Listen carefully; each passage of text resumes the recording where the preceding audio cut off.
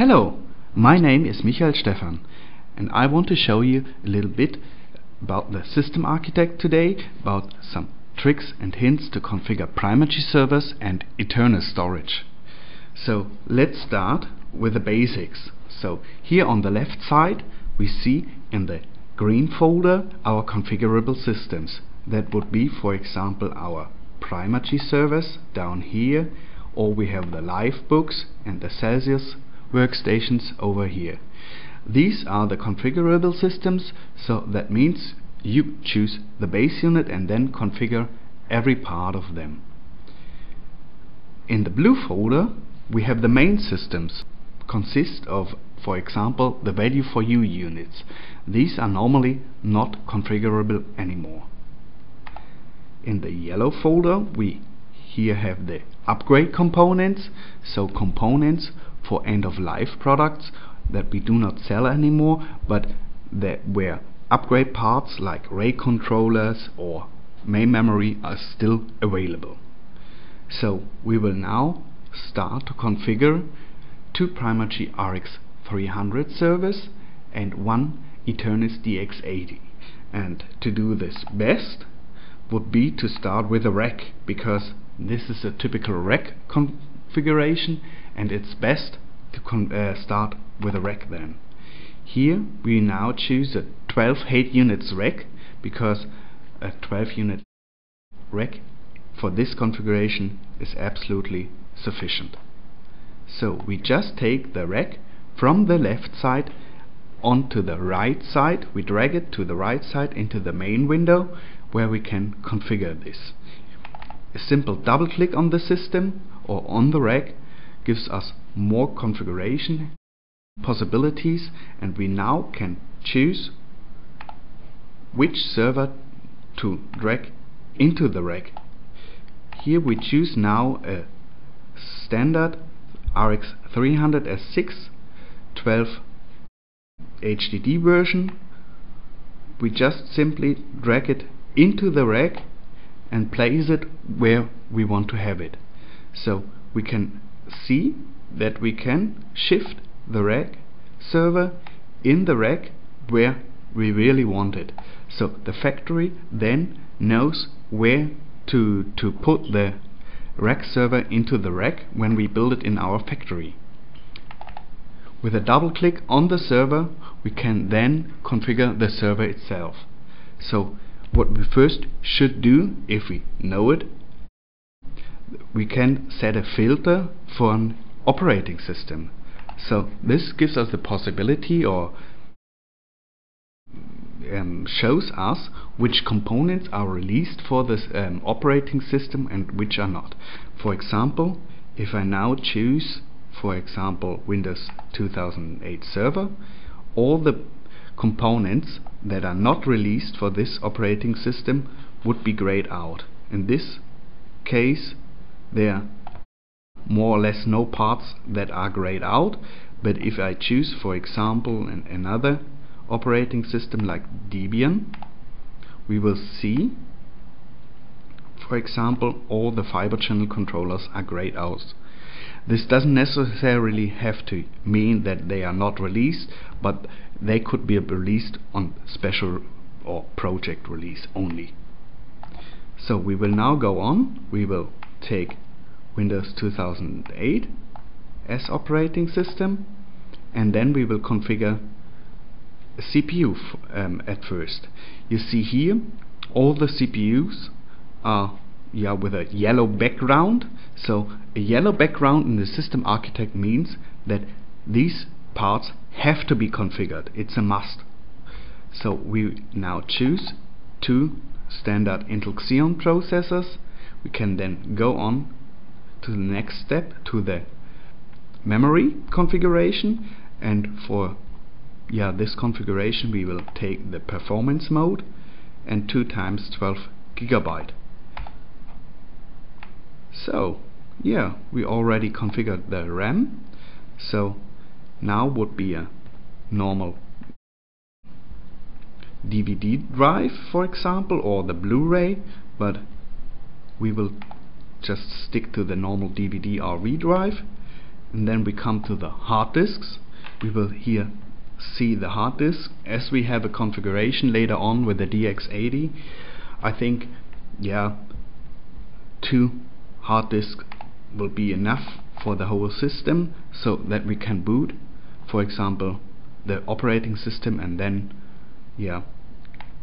can get virtual machines then from the DX80, for example. So for the hard disks, we normally need a RAID controller.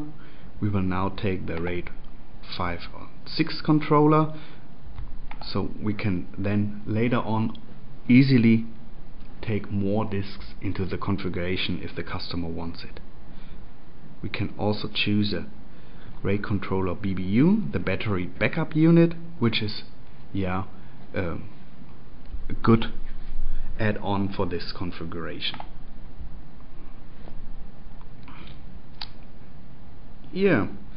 So what we have now is more or less sufficient for the system.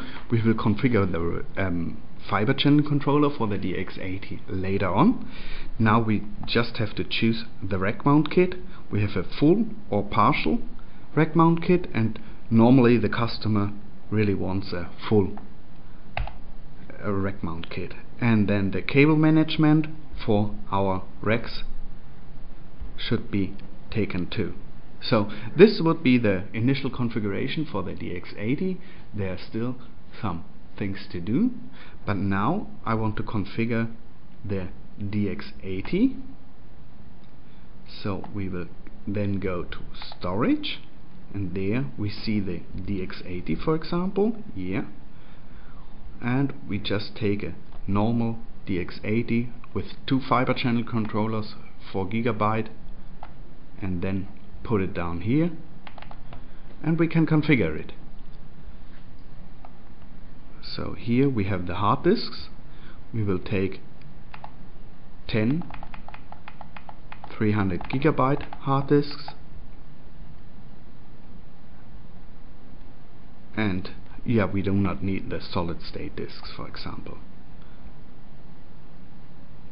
So okay, the DX80 would be ready now, but we still have only one RX300S6. So what we do now is just a simple copy and paste. We have to give it a new name. If you don't want to use a specific name, then the Systemarchitect normally names it with additional numbers. Here it would be the number 1. Okay, we can put it where we want it in the rack. I take it here, and now we have 2 RX300S6 in this rack. We have a DX80 in this rack, but they still have no connections. So what would be best now is a configuration where we can put the DX80 together with the RX300. How to do this? So we just go to the connection wizard, would be this button here, and then we can choose what we want to configure. So down here we see the PRIMERGY RX300S6, and up here we have the DX80 with the 2 controllers. So as you see now, we do not have any fiber channel controller in the RX300S6. Maybe that we do not know exactly what the customer want to take, or I'm not sure which controller to take.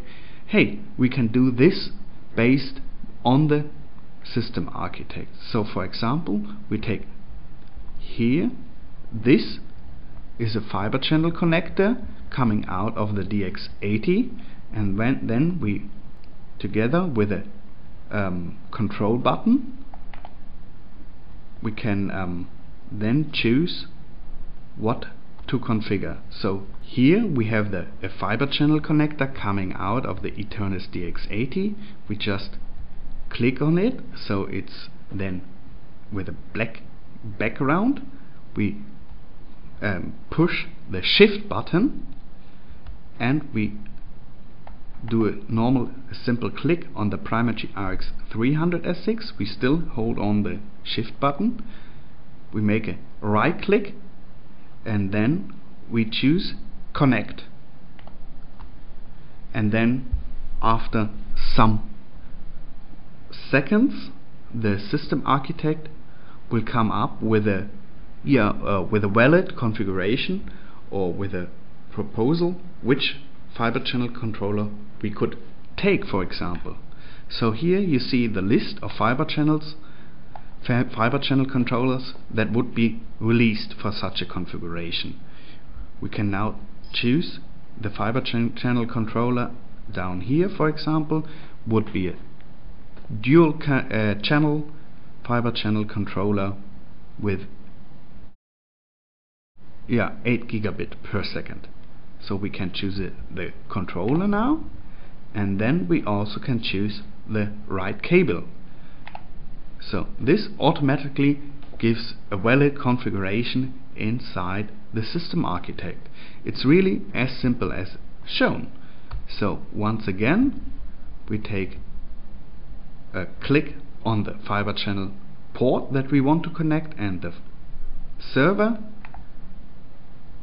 Do not forget the shift button, and then we can connect the whole thing once again for the second PRIMERGY RX 300S6, and after a few seconds the valid configurations come up.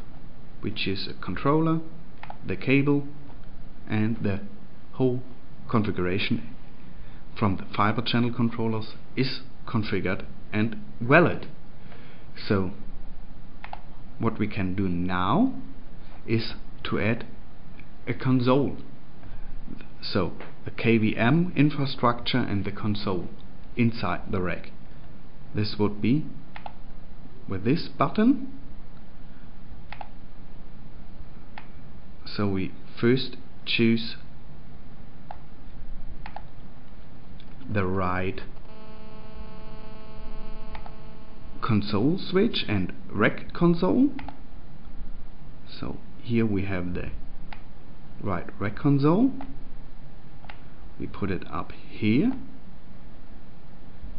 and then we can cable the whole chassis with a console connection. We still have to configure the KVM switch, so I will take this one and put it right here, and then the cabling should be done. So we see here that we now have added 2 console switch adapters, and we have the full rack cabled with a console switch. We can also see it here. Here you see that we added these connections for the KVM switch. So now we would have to do the power connectors. We have here the button for the power wizard, the current wizard. So we can now choose which connections we want to have for the rack service from the power side on. So for the first generation, it would be the best if you do a full generation and all power supply components will be deleted. So we start with this, and so the power system generates now the connections. So it says successfully completed power connection for this rack, and here we also see the settings that were used. You can also always change the settings if you want to, and so now 2 power distribution units were added, and all the servers should be cabled for now. We can see it here. We now have the power connections here and here and here, for example, down here. So everything is ready now. So we have a configuration, but we still should see whether we have configured everything, but because you can always forget something, for example, and then we now check all. Oh, so it says now that we still have some warnings. So for example, in the rec, our rec console should be positioned between slot number 19 and 25. This can be a bit difficult in a 12 8 units rec unit, so I would say we just leave it where it is now, but we still have some other warnings, for example. So we have the warranty checker, for example. I will now configure this one, so it's a simple click, and then we can choose what we want. So you can choose for every part that you want or that you have configured, you can choose your warranties. So for example, the duration of the warranty, the service type, whether it is on-site or bring-in, for example, the response and recovery time, service times, service provider. The country is normally chosen by your system architect, for example, and the price.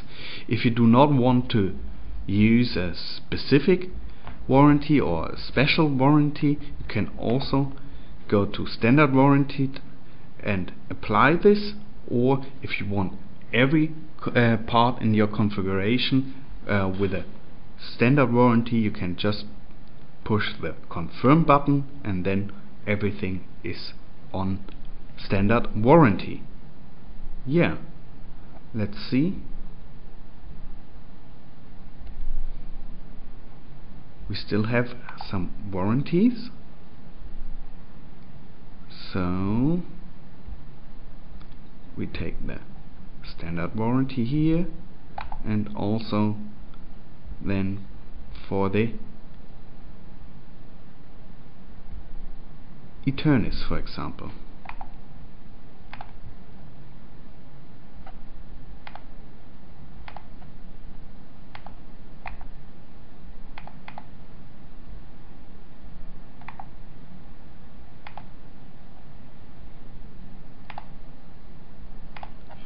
So we chose now the standard warranty. Do we still have any things? Yeah, we have the current checker and another warning for the warranty. So here we will go also on standard. Okay, let's see the current checker, what it says. Okay, so we have no real power data available for the component ETERNUS, the rec console and the console switch. This is not really necessary. We could see, for example, our power calculator. So here we see our components that are inside the rack. So we have the exact power configurations for the two servers here, and we do not have it exactly for the DX80 or the rack console, for example. Yeah, but this would be the screencast for now. I hope you enjoyed it, and it gives you a little bit of hints how to use the Systemarchitect, the current assistant, the service assistant, and also the cabling assistant. So if you have any more questions, feel free to ask us. Bye!